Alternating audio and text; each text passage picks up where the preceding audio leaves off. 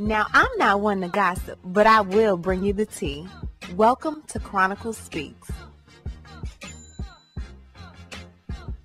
So your girl NeNe broke the internet yesterday, and I guess sis is just used to breaking up everything because they said she's over there breaking up marriages too. Well, I have an update. I went to the courthouse yesterday and I was going crazy because I couldn't find the docs. Y'all know that's what I do. I wasn't going to stop until I got them. Went to 2 different courthouses, but I finally got the receipts, y'all. You want me to bring the receipts? Do I need to bring the receipts? And baby, is it juicy? But before we get into all of that, be sure to subscribe to this channel and hit the bell for notifications so you don't miss out on any of this tea. Now let's get back into it. So to catch you up really quick before we get into these docs, news broke yesterday that NeNe was being sued by her boyfriend's wife for alienation of affection. And we did find out yesterday that North Carolina is one of the beautiful 7 states that does allow for suing of alienation of affection. Now, as far as I know, NeNe has already been served, but guess what? Sis is acting like she truly does not care. NeNe is online taking pictures with the man still, videoing herself with the man still, in the car playing Money Long hours and hours. That's your boy Yanni man is over there giving her superpowers, baby. Close your legs to married men. We love y'all. There's so much is going on in the world. Let's just try to show each other a little more love. And I really mean that from the bottom of my heart. There's a lot going on in the world. Mm-hmm. I'm already out here a husband stiller, and this is too much. And ain't nobody out here stealing husbands. Are they? I would never. There's too many going around, honey. There's a lot of single people out here last night. I saw a lot of single people in the building last night. So I don't think it's nobody want to steal nobody else's problems. I can tell you that.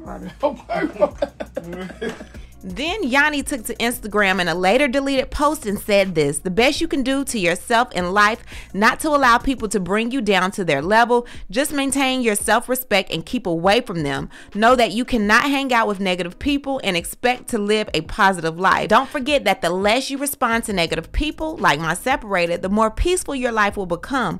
Always surround yourself with people who value your worth, and if someone doesn't appreciate your presence, the best you can do is let them appreciate your absence.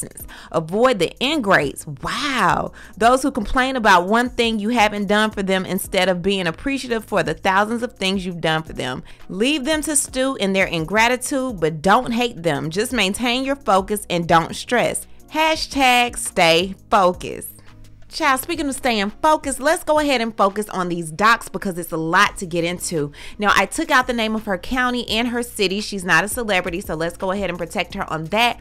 But we will be reading these docs because it is on public record. So I'm going to go ahead and skip to section 3. It says plaintiff is lawfully married to Nyonisela JCO on November 10, 2016 in Charlotte, North Carolina, and subsequently separated on or about December 17, 2021. There is one minor child born of this marriage, namely, I'm not going to say his name, born November 8, 2010. He is age 11.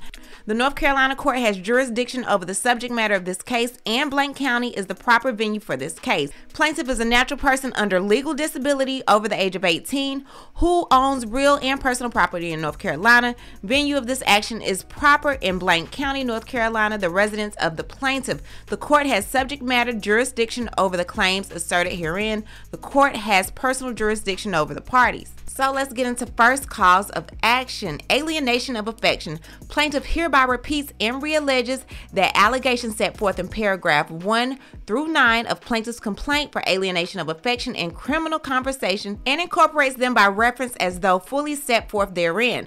Plaintiff and her husband, prior to the wrongful interference and conduct of defendant, Ms. NeNe Leakes, as described herein, enjoyed a genuine happy marital relationship in which some degree of love, affection, society, companionship, comfort, friendship, and favorable mental attitude existed between them. Plaintiff and her husband enjoyed an active sexual relationship. They was getting it in, y'all. Plaintiff and her husband raised their minor child together. He was a good daddy, allegedly. Defendant's conduct as described herein and the resulting injuries complained of herein and for which relief is sought occurred in North Carolina. Upon information and belief, during the plaintiff's marriage, defendant and plaintiff's husband engaged in an ongoing romantic, uninhibited, adulterous affair without the knowledge or consent of plaintiff. While defendant and plaintiff's husband engaged in their affair, plaintiff's husband repeatedly lied to plaintiff about his whereabouts and the nature and extent of his relationship with defendant. Defendant has publicly posted and continues to publicly post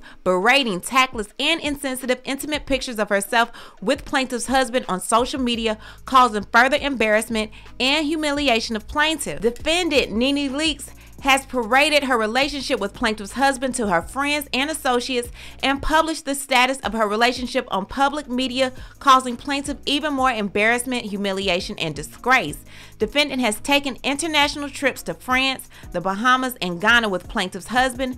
Plaintiff's husband told plaintiff that he was only visiting Ghana, but failed to tell plaintiff that he was traveling with defendant. Upon information and belief, on or about December 14, 2021, defendant spent her birthday with plaintiff's husband in Atlanta, Georgia.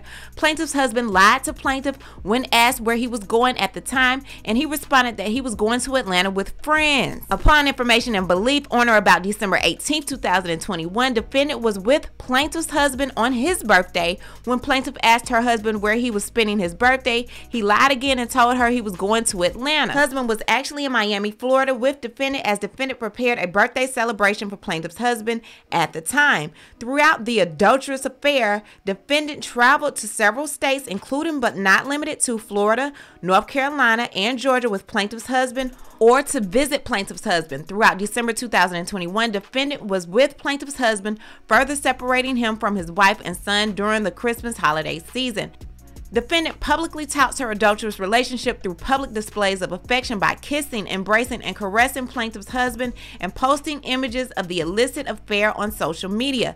Defendant is a reality personality and actress, and she uses her prominence and recognition to entice plaintiff's husband by introducing him to defendant's celebrity associates and connections, further alienating him from plaintiff and his minor child. As a result of the adulterous relationship between defendant and plaintiff's husband, the love and affection which existed between plaintiff and her husband was alienated, estranged, and destroyed. Defendant's wrongful and malicious conduct was a cause of the loss of alienation of such love and affection between plaintiff and her husband. Upon information and belief at the time of the adulterous acts, which led to the alienation of affection, defendant had knowledge that plaintiff and her husband were married. As a result of the alienation of affections, plaintiff has suffered in the following ways: loss of support. He ain't giving her no more money, y'all. Loss of services in the home. Child, it sound like the cable done got cut off. Loss of consortium. Loss of affection, emotional distress, and injury to reputation and or health. Destruction of domestic comfort. Loss of companionship, friendship, sexual relationships, aid and assistance from her husband, mental anguish, and loss of support from her husband. Due to the defendant's reckless and reprehensible conduct, plaintiff has suffered permanent damages since the estrangement from her husband, and its enduring effects are devastating on the plaintiff, y'all. Defendant's ongoing shameful actions of public parading her relationship with plaintiff's husband constitute malice and or willful and wanton conduct. Defendant was aware of plaintiff's marriage to her husband at all times relevant to this action. Upon information and belief, defendant was aware of plaintiff's and her husband and their love and affection for each other relevant to this action. Upon information and belief, defendant was aware of plaintiff and her husband's minor child and their love and affection for this child at all times relevant to this action. Defendant's conduct as described herein constitutes an unjustified and unexcused invasion of plaintiff and her husband's genuine marital relationship. The malicious and wrongful conduct of defendant as described herein injured the genuine marital relationship of plaintiff and her husband and was the controlling and effective cause of such injury. Plaintiff's marriage to her husband deteriorated due to defendant's adulterous relationship with plaintiff's husband. As a proximate result of defendant's knowing, malicious, and wrongful conduct as described herein, plaintiff incurred actual damages. Plaintiff has been deprived of love, affection, companionship, society, consortium, sexual relations, and economic support of her husband as a result of defendant's actions.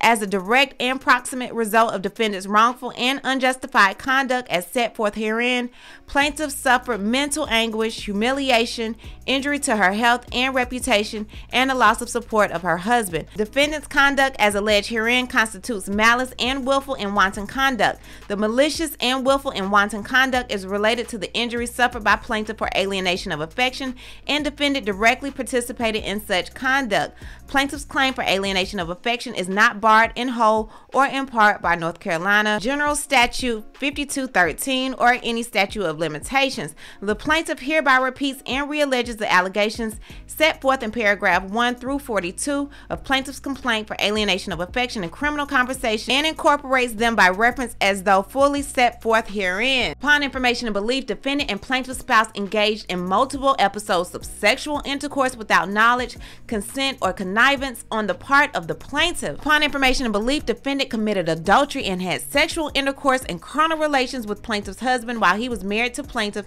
and prior to the physical separation of plaintiff and her husband. By reason of the acts of sexual intercourse between defendant and plaintiff's spouse and the resulting injuries to plaintiff, plaintiff has sustained actual damages. Plaintiff has suffered actual damages including but not limited to dishonor of the marriage bed, alienation of affections, destruction of domestic comfort, deprivation and loss of consortium with her husband, deprivation and loss of society from her husband, loss of companionship, friendship, sexual relations, aid and assistance from her husband, invasion and deprivation of exclusive marital rights and privileges, mental anguish, embarrassment and humiliation, injury to health, reputation, and loss of support from her husband. The actions of defendant were intentional, malicious, and constituted willful and/or wanton conduct, and plaintiff is entitled to punitive damages in such amounts as may be determined by trial. Defendant's actions as set forth herein constitute egregiously wrongful, willful, aggravated, and wanton conduct by defendant. That conduct is related to the injury suffered by plaintiff for criminal conversation, and defendant directly participated in such conduct. Plaintiff is entitled to an award of punitive damages against defendant.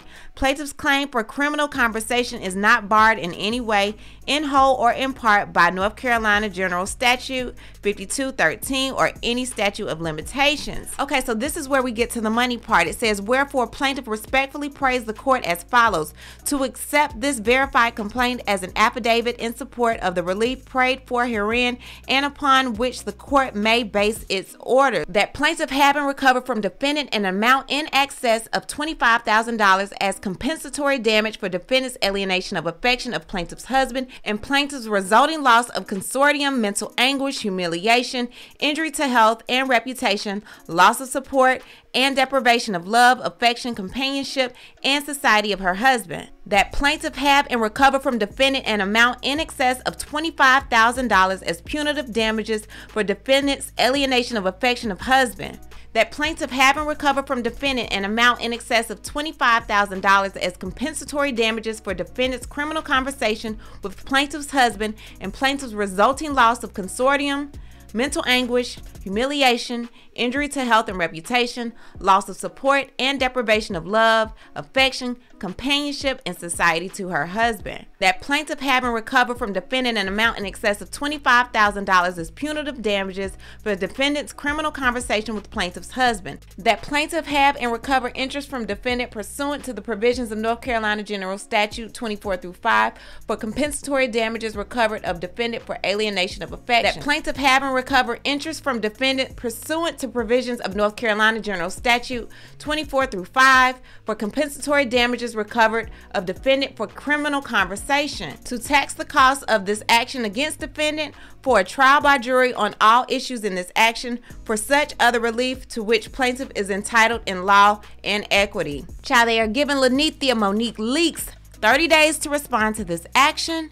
I don't know if she responded yet. This was done on the 23rd of May, so we'll see what happens.